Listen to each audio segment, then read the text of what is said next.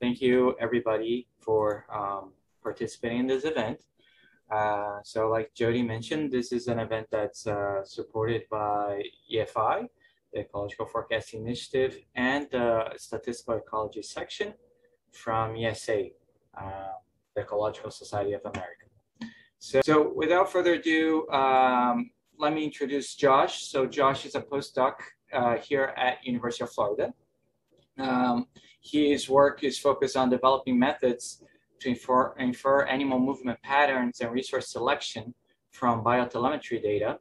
And in addition to that, he's also assessing the impact of climate change on population viability of snail kites, which are an endangered raptor species. So Josh is interested in the development of Shiny apps for both for exploratory data analysis as well as to serve as a decision support tools. So the topic for today's webinar is going to be visualization of data in space and time, an interactive framework. I think those were my main comments, and so I think the floor is yours, Josh. Great. Thanks for the intro, Dennis and Jody. All right, so I'm going to share my screen and start this presentation. All right, so I'd like to start off by thanking everybody for being here today. Happy to talk about this topic with you. So like Dennis said, I'm going to be discussing visualization of data in space and time, an interactive framework, especially within the context of R and Shiny. So I'm assuming that everyone at least has a decent understanding of R and has some basic grasp of Shiny and what it is, although I'll give some background on that as well. And I'd like to start by thanking the Ecological Forecasting Initiative and the Statistical Ecology section of ESA for supporting this webinar series. Okay, so in the sciences in general, as well as especially in ecology, spatiotemporal data are ubiquitous. They're everywhere. So I'm showing this figure from Barbara Block and colleagues in 2011 of their TOPS program, tagging of Pacific predators. And you can see here just a sample of all these different marine animals, megafauna that they tagged. So there's obviously this very explicit spatial component, but then underlying that, this temporal component. So these animals are moving and accessing resources through time across this huge ocean basin. Additionally, sea ice extent. So that inherently is spatial. You have sea ice throughout the Arctic as well as the Antarctic. That's constantly changing over the course of a year and then over the course of many years. So this is a screenshot of the most recent data that I pulled off the National Snow and Ice Data Center, showing the Arctic sea ice extents for 2021, shown as that black line or dark purple, compared to the overall mean across a number of years, and then the record minimum from 2012. And we're looking here only at a time series, but also there's this spatial component that's not being observed here. And then lastly, another example showing an impact assessment, essentially. If you want to compare before and after an event, such as a protection of a certain site, and you have a control and then a treatment factor. So we have these two different sites. That's our spatial component, but we're also interested in the intervention here, the protection of a location, and seeing how that affects trends of a population, such as for this common merganser, as this case study by Wauchope et al. From this past year. Additionally, visualizing spatiotemporal patterns can also be very difficult to do. So here's a movie showing hawksbill sea turtles from the Arabian Gulf moving around. This is part of a study that I was involved with. But showing that here's one mechanism to view animal movement in space and time. So you could also do this with a GIF if you wanted to. And this is showing hawksbill sea turtle movements with respect to sea surface temperature, SST, in this basin. Additionally, you could also create what's often called a facet plot. So you have each of these individual subplots, and those represent individual dates here shown for Hurricane Harvey. And this is showing for the Gulf Coast of the US, total precipitation per day. So we get the spatial components and also this temporal components shown all in one figure. And this is shown for 15 days. But what if you have more days, more years, more regions of interest? Something like this can really blow up and make it very difficult to actually visualize certain patterns of interest. And then lastly, another example from animal movements. You may also be interested in tagging animals and estimating their latent behavioral states and seeing how that might be associated with different land cover types. So in this plot on the top left, this is showing tagged giant armadillos that were modeled for state estimation, so behavioral states. And this is overlaid on top of a land use land cover map. And it's just really difficult to understand what these organisms are doing, partially because there's just so many points that are overlapping each other. And then there's also all these individuals. It just makes it really difficult to try to get at the nuts and bolts of any different patterns that might be exhibited, whether they're going to nests or burrows, or they're making these long excursions or migratory looping patterns. So it's really hard to just do it with a lot of these common methods for trying to get at or visualize spatiotemporal data. So the kind of way I ran into this problem when I first started my postdoc at the University of Florida was a collaborative effort with Dennis and another co-advisor of mine, Rob Fletcher. And we were trying to determine the behavior and space use patterns of this endangered raptor, the snail kite, that's found in Florida. So I had data from 27 tagged individual snail kites, and those are all mapped and shown on the right side here for peninsular Florida. And right away, you can see that there's a lot of kind of track density right in the very middle and along this Kissimmee River corridor between Lake Okeechobee and some of these other smaller lakes in north central Florida. And then there's all these larger excursion movements, and you see a lot of loops and then a lot of movements north and south along the central corridor. But it's really difficult to see how long they're spending in some of these areas, where they're traveling to, what the shape of these movements look like. So we tried a number of different things to kind of get at some of these patterns to figure out what was going on. The first was, like I mentioned before, creating a facet plot. So doing this at different spatial or temporal scales. But this got really big really quickly, just because there were 27 tagged birds, and this was potentially spanning a couple years.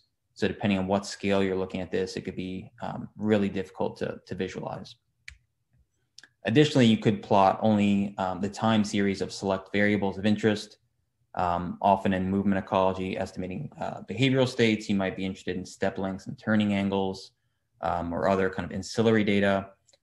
But this completely removes the spatial component of what you're looking at.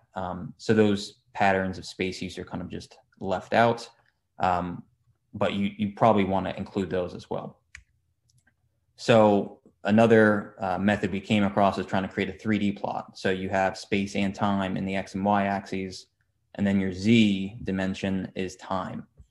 And while we could do that, it was just really difficult to visualize that, and you have to spin the space-time cube around, and especially for 27 tagged birds, it's like around 10,000 or more observations. Again, it was just too dense and too difficult to actually get at. So that was the kind of problem we ran into, and we didn't have any good tools for actually visualizing these data.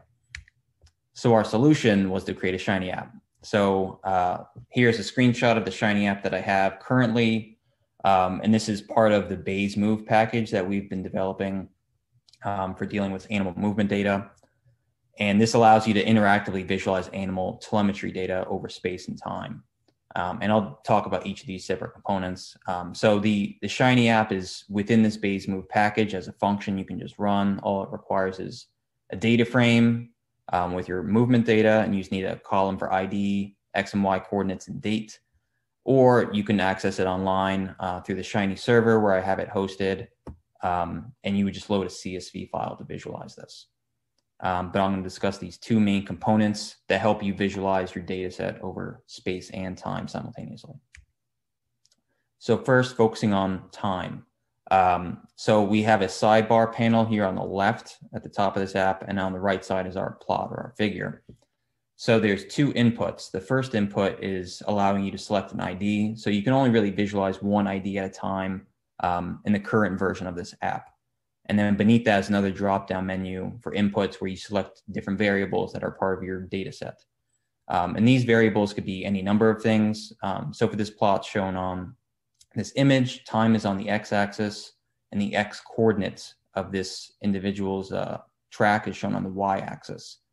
But you could have variables that are intrinsic properties of these tracks, such as speed, so the speed between consecutive observations, or things such as net square displacement. And this variable is often used to uncover migratory patterns. So it's the distance from the initial starting location to every other location, which is net displacement, and then you would just square that. Additionally, you can also have remote sensing data. So you might overlay your track on top of any number of variables such as NDVI in terrestrial environments or sea surface temperature in marine environments, and extract these per observation, and then you can explore these more within this app. Or you could also have a derived variable such as distance to a feature of interest. So this feature could be distance to a road, distance to a protected area's boundary, distance to a body of water, any number of things like that as well. And then the second part is this spatial component. So having this interactive map that you can zoom or pan around in and get a sense of where this animal's moving to, what that underlying habitat might be. So like I mentioned, what type of land use land cover it might be moving across or intensively using. If you're looking more at human dimensions, you might want to look at how often these animals are crossing roads, especially if you're trying to mitigate animals being hit by cars or other vehicles. If it's in an aquatic environment, are they near any bathymetric features, such as a continental slope or like a deep pool of water during the summer in a large lake, or a thalweg of a large river? Also, if the animal is occupying any unusual habitats. So an animal might be seeking refugia at a power plant, or it might be creating a nest in a suburban community complex, where otherwise it might be typically found in more remote wetlands or forests or something to that effect. So there's a number of ways you can kind of visualize these data to explore some of these patterns you might not have seen otherwise. So the key feature that I'm going to be focusing on today for this app is linking space and time together. So you can do each of these separately, and that's all well and good. But I think that the power here, at least for this simple type of app, is being able to select a period of time that you're interested in and then look at the spatial properties of that track. So that's what I'm going to be emphasizing during, especially the hands-on portion later during this presentation. So like I mentioned, this screenshot shown on the right, we see this plot is only a subset of the entire time series shown in that red box, and that's going to reactively update what is shown on this map. So the highlighted turquoise section of the track is what is shown here on this actual plot, and then everything else outside of that time window is left here in gray. So when could this feature be useful? Well, there's a number of different instances, such as if you're interested in determining land cover. So like I mentioned before, especially with, depending on your base map, if you have satellite imagery underlaying that, you can get really fine scale spatial satellite imagery here. And that might be able to help you uncover locations that this animal's using you didn't realize before.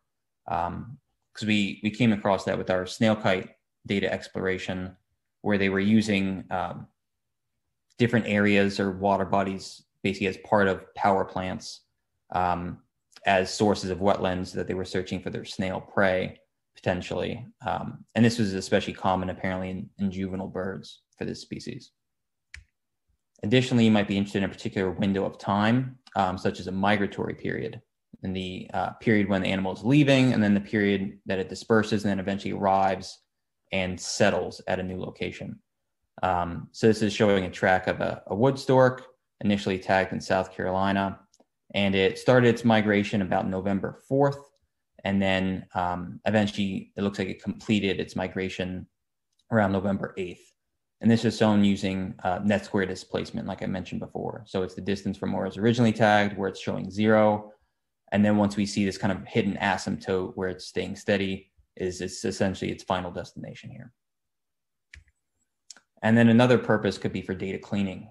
So you may have a tag that was transported or sent from the manufacturer from Germany or from New Zealand, and maybe the manufacturer turned the tag on and did some tests with it beforehand and then sent it to you. And then you turned the tag on just to check to make sure everything worked. And then you went out into the field and tagged your animal of interest. Well, you have all these new points at the very beginning of your track that you may be interested in removing before beginning your analysis. So this might be an exploratory way to kind of visualize where those points could be. And then you could see here on this time series plot for this Y coordinate, where this changes and then eventually reaches this steady state for a tagged green sea turtle. So you're not going to find a green sea turtle in the middle of Houston. This animal was tagged along the coast of Texas, and then it was released. So these just are a number of examples of how this app might be useful if you have animal movement data. But if you want to explore multiple individuals at once, this could also be done in this second tab I have up here at the top. So the first one I was just showing is the Explore Data tab. The second one is View All Tracks, and that allows you to look at all individuals of your data set at once. So there's a drop-down menu on this sidebar panel, and you can select any or all individuals as part of your data frame, and then filter these based on the date and time that they were tagged, and these will be updated on this map. So currently this only is accepting linear time. I don't have anything yet for using day of year or anything like that, although that would be useful. But this is just at least another way where you can visualize all individuals on the same map at once and look for patterns potentially of co-occurrence through space and time. All right, so preparing to move on to the live hands-on demonstration. I'm going to first just give a brief refresher, like I mentioned before, of just how Shiny works, what it is, and some basic concepts and topics that I'll be using, and then we'll actually get into coding. So just to describe how Shiny operates. So essentially you have your app, and this is your user interface. This is the front end of your app. And you have inputs, which is what the user is potentially changing or adding to it. And then outputs, which are all the things you're visualizing. And these could be plots or tables or text that's outputted. It could be any number of things. So whenever the user sets an input, this goes from the user interface to the back end, which is the server, which does data wrangling or performs calculations or updates other objects. And then once this is done, this returns the output back to the user interface, and this is what the user will visualize. So in a nutshell, I think this is a pretty good graphic of just how Shiny is supposed to work.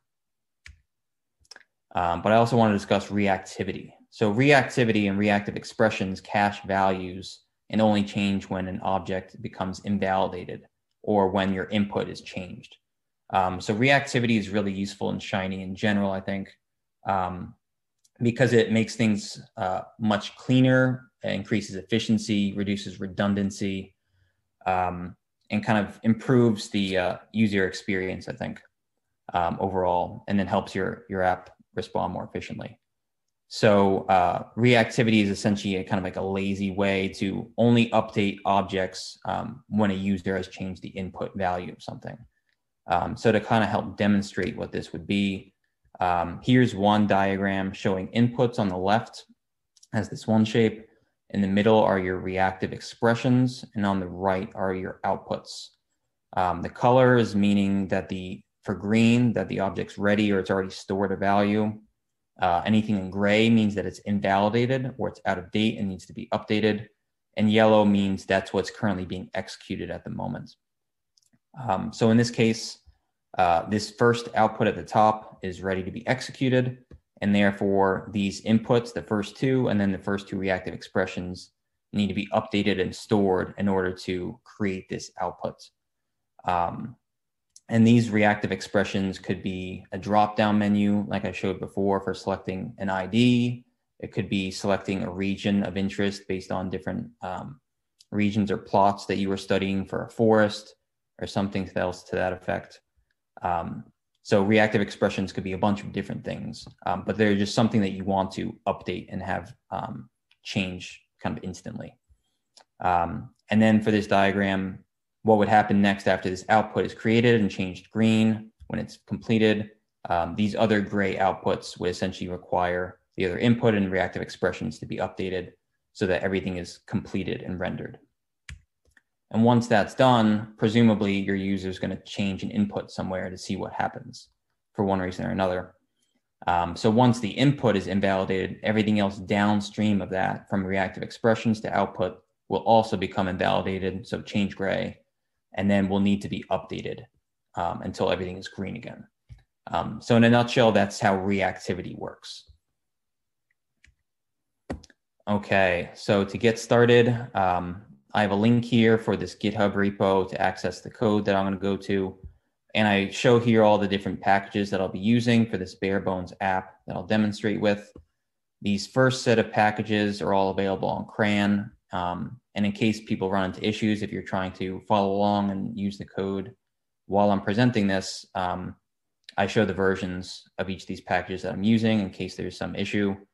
And the only package that's not on CRAN is this last one, NestR. And that's available if you run this commented out piece of code through GitHub. So if you want, you can do that right now, but I'm briefly just going to discuss each of these packages and why I'm using them before going on to GitHub and accessing the code. So the first one, Shiny, is to use Shiny to create your app.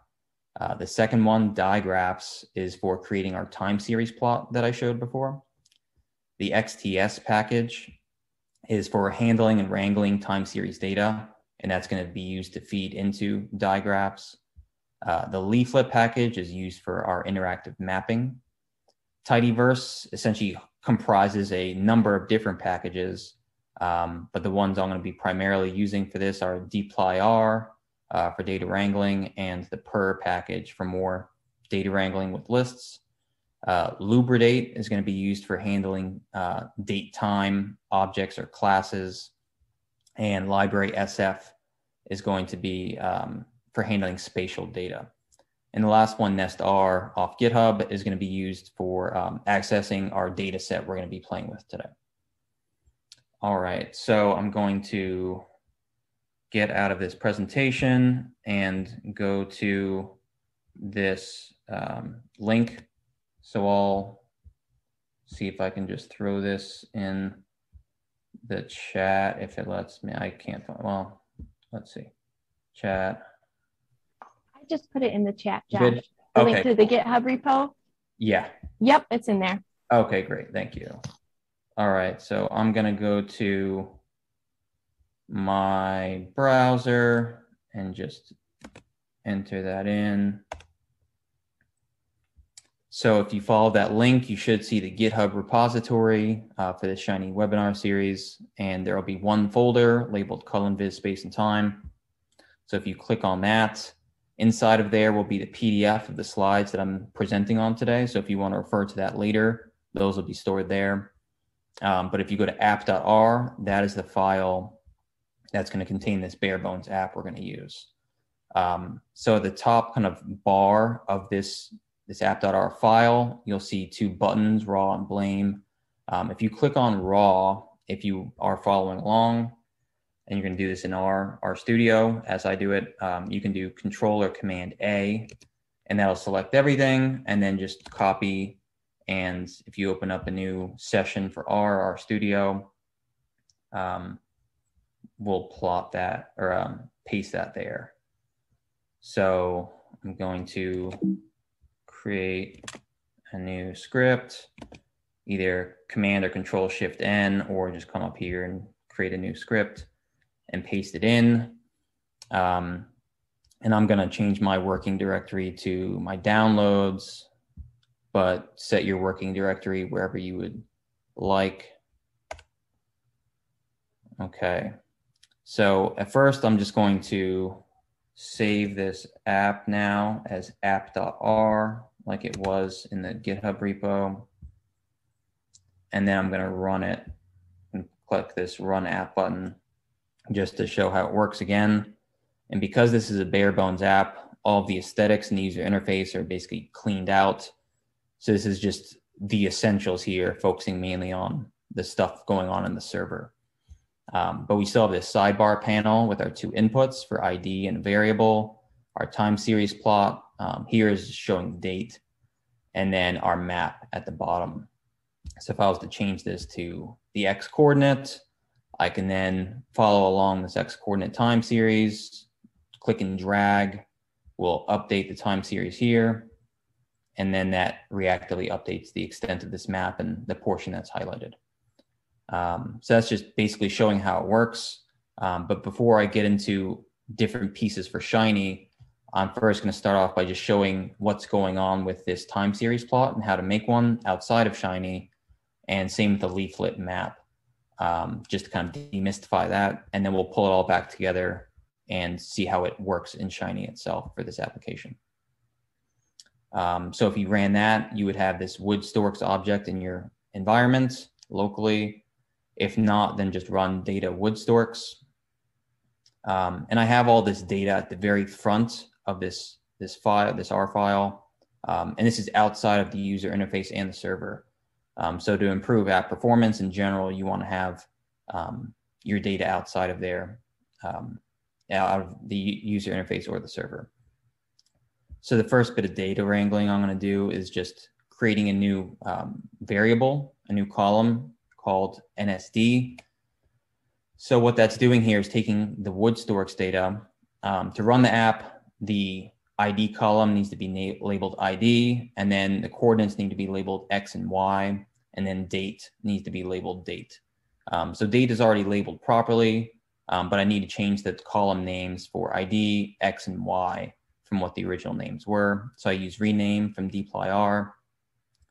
And then I split this by ID into a list. And that's because the initial starting location is going to vary by individual bird from this WoodStork data. And then I'm using the map function from per to basically define the X naught and Y naught coordinates, these starting locations, and then using that to calculate net displacement here. And then you just square net displacement to get net square displacement, which is labeled NSD. So this returns that list. And then I use the bind rows function here at the very end from dplyr to make this back into a data frame. So that's what we have in our environment. Is now we have this fifth variable, same number of rows. And I just changed this here from WoodStorks 2 to data to make it more general as it's working on the app. But for now, I'm just going to leave that out. But if I go to, let's see, line 95 through line 102, I'm just going to copy and paste that into a new script and show how digraph is working on its own. So this digraph function and this set of lines of code are basically taking this reactive object datfilt, and datfilt is just the reactive object of a single individual. So when you select an ID from the drop-down menu, it creates this object. So to just make it comparable to that, I'm going to create an object called datfilt from WoodStorks 2, and using that pipe operator from dplyr, I'm going to filter that ID by the first unique ID in this data frame. So then now it's from 9,488 observations to 5,401. Okay, so now I need to update some of this code just a little bit. So reactive objects often have these open parentheses after them in Shiny. Since we're not in Shiny, I'm removing that. And I'm also going to remove everything in these square brackets. So this is the variable that we're going to be selecting that we want to visualize. So in this example, I'll just select the X coordinates. Again, here I'm going to remove these open parentheses since we're outside of Shiny. And then these other two lines, I want to change the name of the label for the Y-axis and then for the legend. And that should be it. So if I run this chunk of code in my viewer here, we now have our time series plot. So this is the X coordinate being shown on the Y-axis over time. So this is what it would look like in the app essentially. And again, you can still click and drag. And then if you hover over any point of this time series, at the top here, the legend shows the date and the time. And then for this variable x, the x coordinate, it shows that value, which is negative 80.85. So this is in latitude and longitude. And then if you want, you can slide around with this range selector and either drag it or move the handles to change that window of time you're interested in. If you want to zoom back out to the original extent of that time series, you can either double click. If it's up, yeah, there we go. Or you can also click this reset zoom button, and that's a little more intuitive for people that don't know to double click to zoom back out. But to walk through what's happening here with how you create this time series that I'm showing, if you only run this first line of code just in that digraph function, it creates just a basic version of this time series plot. So these are all default values for aesthetics, for labels, and everything else. So the colors, this kind of teal color, we have these grid lines on the plot. There's no axis labels. For the legend up here, this variable is labeled V1 for variable 1. So to improve some of these, I have these other lines of code. So the die series function is including labels and things for the legend that's shown at the top, and for the stroke width or the thickness of this time series line. So now we see that it's labeled X here in the legend instead of V1, and this line's a little thicker. This line underneath that is adjusting the axis labels. So now we see for the y-axis, we have X for X coordinates, and some of these are a little bit larger in their size, but we still don't have this range selector at the bottom shown originally. So if we include this next line, die range selector, that includes this, which you may or may not want to include. It's entirely up to you. I think it helps show the full time series if you're zoomed in. So you wouldn't really know that otherwise if you're in this plot, especially without this reset zoom button. And then a lot of the other things are just aesthetics. So the die options is more the panel background of this plot. The die legend is more the width here that I'm adjusting for the legend. Die unzoom adds that reset zoom button in the top left. And then the die crosshair adds that vertical line to show where you kind of are hovering over. So if I run all that again, we remove those grid lines. And then we have this vertical bar that we can kind of trace and follow along our time series. So essentially, those are all the components that are making up this time series plot and how it just works on its own outside of Shiny.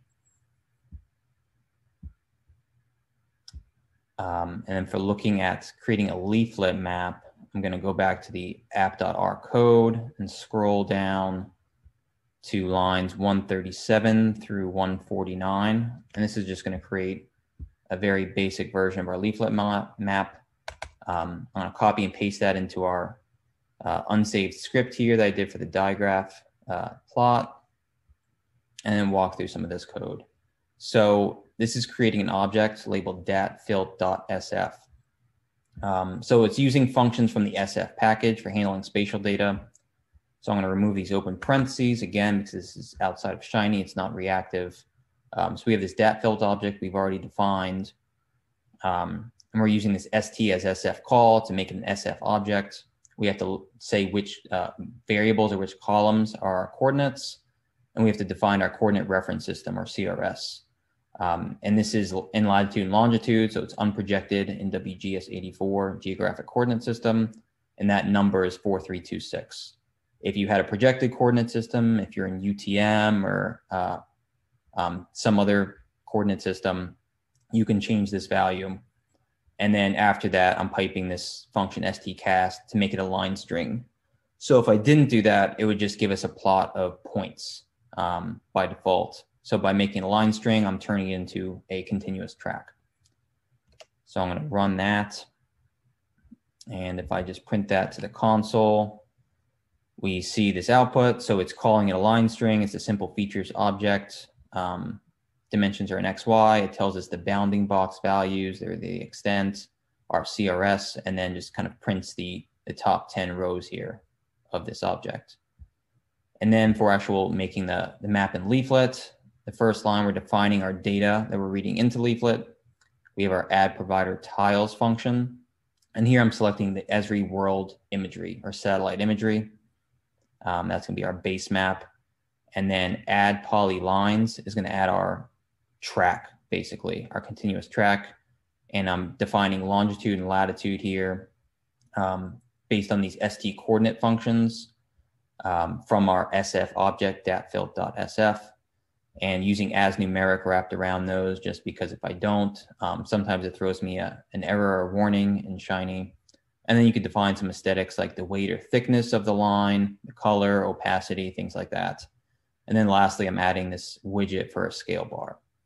So if I run all of that code here in our viewer tab, we get this track. So it's a basic map. We have our scale bar at the top right. I can zoom in, pan around. And again, all we're plotting here is just this grade line, this grade track, just kind of our base underlying track without any time segment or track segments being highlighted at the moment. To go to the other part of the Leaflet code, I'm going to copy and paste lines 163 through 201. So I'm going to add that back to our other unsaved script and just build upon this map a little bit further. So we have these three different small chunks of code.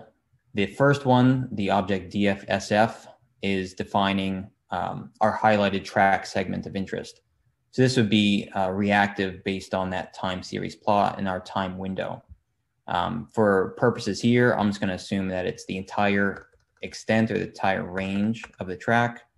So I'm just going to set it to that datfilt object we've already defined to keep this simple. And I'm going to do the same for these next two chunks of code. And these are defining the start points and the end point of the track using dplyr slice. So I'm going to run each of these chunks of code. And then for this section here, you have to use Leaflet proxy for updating maps in Shiny beyond the base map. But all I really want to add on for now is this fit bounds function. So I'm going to copy and paste this back to our code up here. So fit bounds is defining the boundary box or the extent of the map that you're seeing initially. And then I'm also going to copy and paste the second function here for add polylines, where the color is dark turquoise, all the way through each of the add circle markers functions, and copy those and paste them at the end of this first chunk of Leaflet code. So our first add polylines is defining this underlying gray track. So that's what we're going to use to just show the full extent of the track regardless of the time window that's highlighted. The second one that's in turquoise is going to define what we are interested in, at least at that point in time. So again, it's only defining longitude and latitude based on that dfsf object. That's going to be impacted and affected by the digraph plot. And then our add circle markers are making these points for the very start and the very end of that highlighted track. So if I was to run this, hopefully everything, worked. You should get this plot where you have the entire highlighted track on top of the gray track. And now we have a red dot here. And we don't see the green dot because it's underneath the red one. So if I zoom in, we see how close these 2 points are, even though they're separated by months over the course of a full year during this migratory period. And they're only a few kilometers apart. So this individual is essentially returning to the exact same location that it started. That's about the extent of detail I'm going to go into for making maps in Leaflet. If you're interested in more detail and adding other features in Leaflet, definitely attend Thomas Connor's talk September 14th, and he'll be discussing how to make maps and adding other features in Leaflet specifically for Shiny. Okay, so that's essentially how you would make the Leaflet map as well as the time series plot outside of Shiny. But now going back to our Shiny script, just a simple R script. I have all the packages loaded at the very beginning here. And then, like I mentioned before, the data outside of both the user interface and the server. I define the server starting around line 52. And like I mentioned before, since this is a bare bones app, I'm just keeping this all very simple, only the minimal that needs to be there. If you want to add further aesthetics, you can do so. But for now, this is just going to stay pretty simple. So this could be, I'm using Fluid Page to define the layout of the Shiny app. You could use Fluid Row, Navbar Page, any number of different things, depending on how you want it to be set up. And then within that, I want it to be a sidebar layout. So I want the sidebar panel to have all of our inputs, and then the main panel to have our outputs, our time series plot in the map. So for sidebar panel, I'm defining two inputs. These are our drop-down menus. So I have one that's labeled animal ID and another that's labeled var. And then I have the text that goes along with them. So for animal ID, you select the animal ID you want to explore. The choices I'm setting are all the unique IDs as part of this data set. And the one that's selected by default is the first unique ID. For the second drop-down menu, selecting a variable, the choices are all columns besides ID, since that's separate. And the one that's selected by default is the first column that's not ID. So that's everything that you would need to create these inputs in that sidebar panel. For the main panel, we only have two things here at the moment. So it's just the digraph output. And this is our time series plot labeled line plot. And then leaflet output, which is our map, our leaflet map. And I'm just simply labeling this map. So at a minimum, this is all you would need for your user interface. But the server, which I define starting line 77, is where basically all the magic is happening. That's where we're defining how all these things are working together. So for any typical server, how you define that is would be a function call with an input, output, and session arguments. I do a little bit of housekeeping here with modifying the data. I typically like to keep the ID as a character class as opposed to a factor or numeric or something else, because it'll widely vary based on what data set you're using. So this tries to keep at least a little more consistent, I think. And then I ensure here with this second line, with this as date time function from Lubridate, to make sure that this is a date time class, not just a character class. And that makes it usable for these other functions that analyze this time series. For lines 84 through 88, this is our first reactive function for this app. So our reactive expression here, we have these parentheses and then curly brackets inside of that, making this dat_fillt object that I mentioned before. So the only thing that's essentially happening here for this reactive expression is I'm filtering this data set by the animal ID that was selected in that drop-down menu. So there's only two individuals for this data set. So depending on which one you choose, that's what's going to be defined here as this object D. And eventually that becomes this reactive expression, reactive object, dat_fillt. And that's what we're going to use further on for our time series plot. Like I showed before, here's all of our functions for making that digraph time series plot that use dat_fillt. But now you would need to use these open parentheses.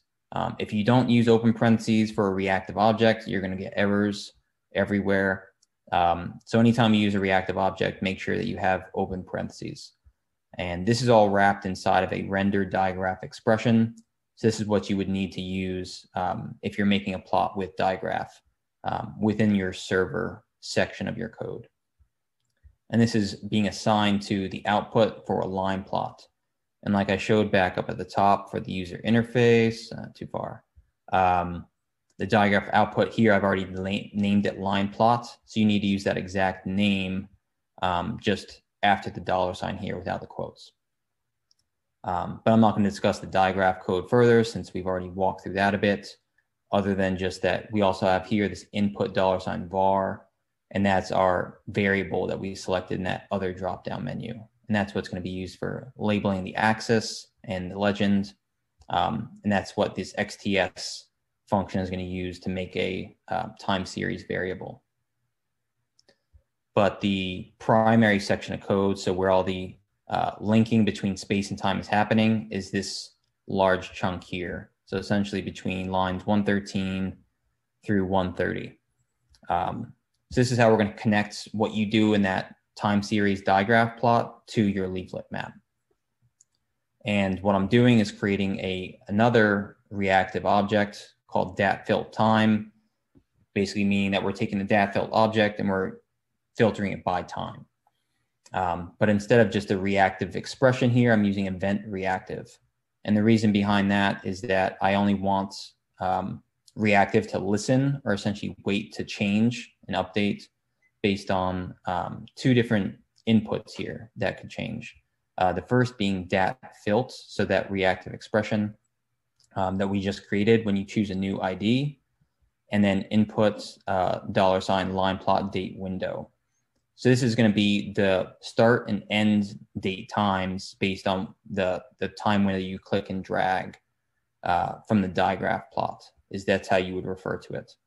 And I wrap this all in a list, and that way it acknowledges each of these. So event reactive is going to be watching or listening for both of these two objects or inputs to change before it does the rest of the remaining code. And typically for a reactive object or an observe object or expression, you will include this rec function, and that's going to require whatever is wrapped inside of there for some of the remaining lines of code. Oftentimes, if you don't include that, that might throw you a warning or an error. But the first thing I'm going to do within this reactive expression is define a start and end time and make these as date time objects. So I'm taking the first time from that time window of that time series plot and using the strip time function to create this object start. And I'm using the TZ function from our original data set data if we already have a time zone defined. And then doing the same for end with our second value for time from digraph to create the end object. And with those two, we have this if-else expression. So we're saying that if that start object is equal to the minimum date from our datFilt object, our datFilt reactive object, and if end is equal to the maximum date from datFilt, that we want the entire object datFilt back. That means we haven't done any filtering at all. It's just the entire object for that one individual. If there's any filtering that happens, so else, we create this new object subset, and that's what we're going to do some filtering on inclusively for start and end. And that's going to return this, and you'll refer to it in further lines of code as datFiltTime with open parentheses. And lastly, I pipe in this one last piece of code, debounce, and that's a function from the Shiny package. And that's actually introducing a delay or a lag in this app. And that seems counterintuitive. Why would you want to slow your app down? Most of the time, you want to speed things up because users hate having to wait for things to load and change. But I'll give a demonstration as to why you might want to include this. So within the current version of the BaseMove package on CRAN or GitHub, I don't have that line of code in there. So hopefully I'll update that soon. But for now, I'll give a demonstration with this Woodstorks data and show why this line of code is important. So here's the version from the BaseMove package. And let's say I want to focus on net square displacement and maybe select this one window of time when they're in the Everglades. And this will update here on this map. So it works pretty well if I'm only doing things around this time series plot. But if I start moving around the range selector, that's when things start to kind of freak out a bit. So if I just make a bunch of different changes to this and dragging and sliding, it just gets hung up and delayed. It's making every little change based on what I did. It doesn't wait for me to finish moving that slider around. So you could wait here potentially for 5 minutes for this thing to update and finish before you can continue and see what you actually selected. It's just going to keep blinking and changing. So instead of waiting for this, I'll just close out of that app But essentially that's why I'm introducing this debounce function, is it prevents that from happening. So I'm setting this to 500 milliseconds. You can make it to wherever you want, but I felt that this time duration has helped a bit. All right, so that's the main key feature of this code, linking that time series plot from digraph to the map that we've tested out already with Leaflet. So now we have our output $map. So map will be labeled before in our user interface function or object. And then our render leaflet expression is wrapping the plot we already made before. So I'll kind of pass over this. But the next piece is important that I didn't discuss already. So now we have this observe expression. And before I talked about reactive objects and how those work and reactivity in general, observe objects and expressions are really similar, except that while reactive objects tend to be more lazy, they only cache values and then update when needed, when things become invalidated. Observe expressions are more eager. So they want to change more frequently, although they don't create new values that you store in an object. They just cause new changes to happen. So I have another rec function here to require this dat_fill_time reactive object that we just created based on the time series plot with that new window. And I have to define this new full length of the track again, because we're going to wipe that out each time, as I'll show beneath in some lines of code.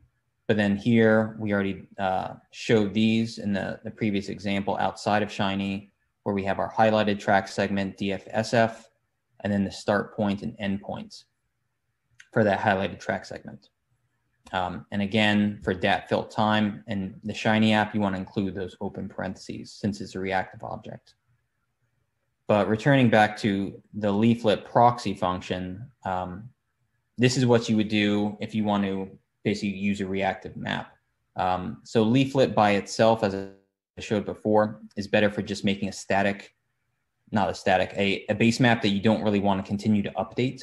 So you don't add new things to it. Otherwise, that can really bog your app down if it's needing to update the underlying satellite imagery or other points and layers every time. That could just slow things down a bit. So anything that doesn't need to be continuously updated, you leave separately in that leaflet call. Otherwise, you use leaflet proxy, and everything here is going to be updated whenever you drag around that time window slider. So some of the first things I need to do are clearing the shapes and clearing markers. So this is why I'm creating that underlying full length of track again in gray, even though I made it in the original base map. And that's because I'm going to clear all tracks regardless of what was there before. So I need to draw it again. But if you don't clear your tracks or points, every time you change that time window or individual, it's just going to keep them there. And they're going to start overlaying on top of each other, and you're not going to really be able to see that well. So we have to clear them each time we make updates. Again, like I mentioned before, the fit bounds is defining our boundary box or our extent of our map. And I find this to be a really useful feature. So if you select a time window that's quite small and your animal's migrating across like a continent, instead of having to zoom in and pan around every single time to get that track to fit within your viewer panel, it's nice to just have it reactively update for you. It's a lot more convenient. And then again, beneath these are the underlying full length of the track shown in gray, and then our highlighted segment of track based on that time window from digraph, and our start and end points as these add circle marker calls. And that's the end of the server. Otherwise, you just have this line of code at the end, Shiny app, where you define your user interface and server if you have a single app like this, and then you can just run it. But to show potential extensions of what else you could do with this, what if you wanted to add a table to this app as well? So I showed before you have this time series plot and you have a map, but what if you're interested in another variable as part of your data set and you want to see how that relates to what you filtered by from that time series plot? So what you could do pretty simply is go back to the user interface. And if I add a comma after that leaflet output in the main panel. I'm going to do data table output and label this new thing tab for table. And if I scroll all the way down to the end of the server, just above that curly bracket, I'm going to define a new output called tab, which I just made, and then use the render data table function or expression, and then add datfill time. Add those open parentheses, and this should just add a table, essentially. Save that right under the map. And it's only going to show values in a table for all the data that's highlighted as part of that track that we selected. So if I go back to, let's say, net square displacements, and I'm going to focus on maybe the very beginning before the bird initially migrates. So update, yep, there we go. So we have this coastal region in South Carolina. And here is our table. So we have 5 columns: the ID, date, X and Y coordinates, and net square displacement. And you can sort these based on each of these different columns. You can change the number of entries that you're seeing. You can search. And then if there's a bunch of observations, you can go through different pages based on using data table here for Shiny. There's only 424 observations here. The original data frame with both with this one individual is 5,400. And then you can potentially add in additional widgets for exporting just that data if that's what you're interested in, or things like that. So that's a relatively easy extension you can potentially add in for an app like this if you wanted to. Okay, so if I go back to my presentation, related R packages. So the ones I primarily focused on here outside of just using Shiny were digraph for making that time series plot, and then leaflet for making the map.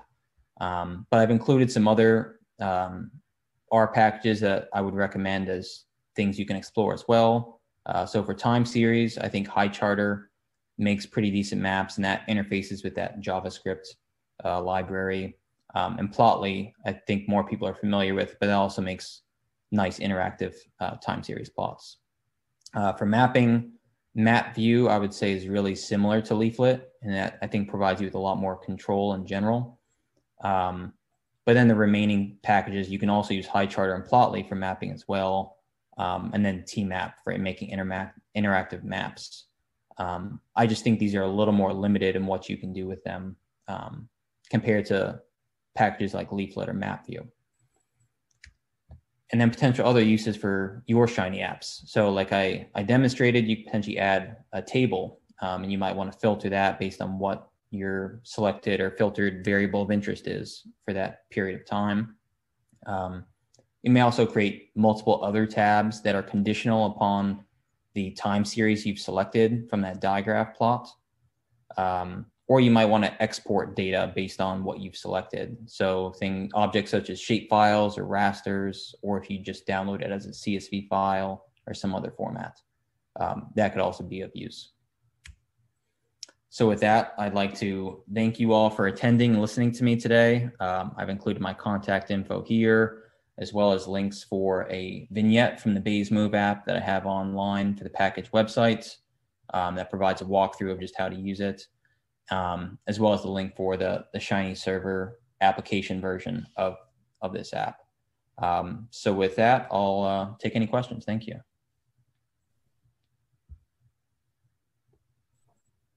Thank you, Josh. That was great. So I just to mention, I think Jody put here in the chat that we are going to make the recording of this seminar available online, and she posted the website here.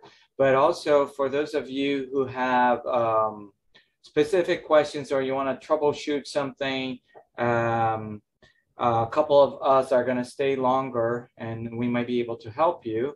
Both Josh, Lindsay, or myself, I might have to leave soon. but again, the code of what Josh presented is available on GitHub on the FE account. So I posted the link again. And so hopefully you found this useful. And just before we open up for questions, I just want to mention that, again, this is the first of a series of webinars, and I hope you found it interesting, and I hope you can join us on the webinars that are to come. Thank you.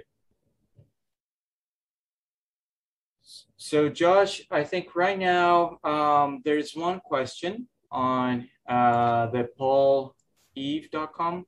Okay.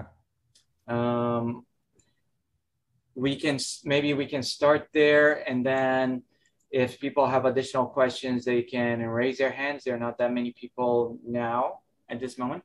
So the question on the website is if there's a way to edit the data while interacting with graphics. Like the example that you find the tracking data in Germany, can you flag remove that in the data in Shiny?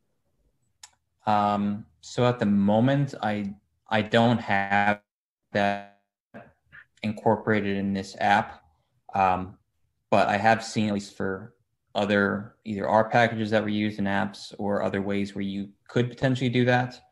But what I kind of mentioned at the end, I think, is if you are interested in exporting the data back into your working directory, you can just filter it and then add an export widget, and that'll export the shapefile or the CSV file or whatever it is, based on what time series you've highlighted from that line plot. So it is possible, at least similar to what I've done, but about like pointing and clicking on different points in that map, I just at least don't have any functionality for that as of now. And there's another question that was posted here. If you could say something about why you chose digraph as opposed to HighCharter or Plotly. Yeah, so I played with both Plotly and HighCharter first, actually. And Plotly worked well, I think, for interactive figures or plots in general. But it didn't display time series the way that I kind of wanted it to be shown. And I forget exactly what some of the issues I had with HighCharter were. It might have just even been just getting things to work properly without causing warnings or issue errors. I think at least at one point I got part of it to work. I just couldn't necessarily customize all the things I wanted, maybe. So then I turned to digraph, and I think digraph is also the only one that had that smaller plot underneath it where you can look at the full extent of the time series and play with that range selector. And that's not available in HighCharter or Plotly if that's something that's important to you. But I got digraphs to work, and it allowed me to do all the different aesthetic changes I wanted. So I thought that was useful and stuck with that one. Thank you again for participating. We look forward to seeing you all on the next seminar.